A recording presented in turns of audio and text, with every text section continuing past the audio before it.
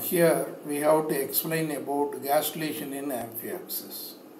Already we told the purpose of gastrulation as the formation of germ layers, ectoderm, mesoderm and endoderm. Here we can explain the gastrulation under three subtitles: flattening, invagination and involution. Now first of all you assume there is the blastula as the result of the cleavage process. And in our section we can find the outer layer called blastoderm made of blastomeres, and the inner region cavity called blastocoel filled with fluid. And from the egg we can assume this would be the animal pole region and this would be the vegetal pole part of the blastula. And the first process is flattening. That is, some of the blastodermal cells at the vegetal pole region get flattened like this.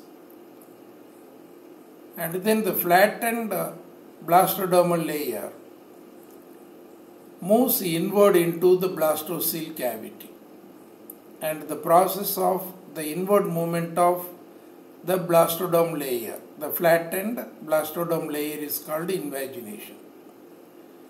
Now due to this inward movement, there the blastocoel cavity gets reduced on one side, and there is formed a two-layered structure, bilaminar structure.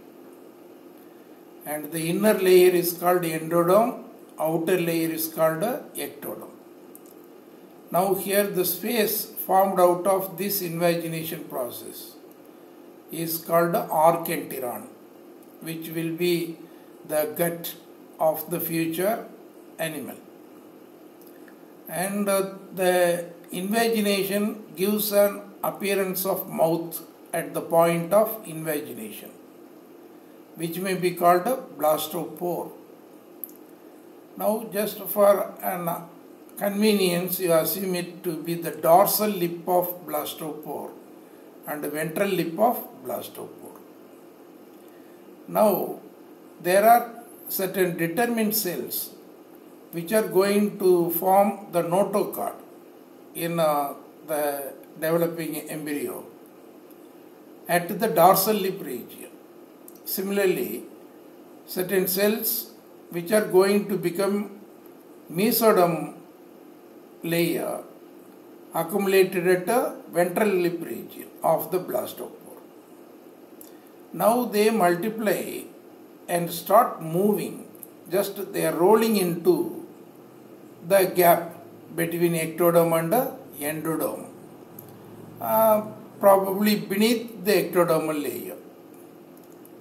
And the process of the rolling, movement of the cells from the point of dorsal lip, called involution. So that way you can differentiate the meaning for invagination and involution here.